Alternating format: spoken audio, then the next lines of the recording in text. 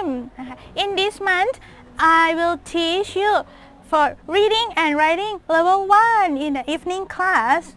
In this class, you will learn Thai consonant, Thai vowel, and the Thai final consonant, and how to form the words in Thai. In Thai, we have 44 consonants, which are divided into 3 classes and 4 groups. Moreover, you will learn how to use the tone mark in Thai.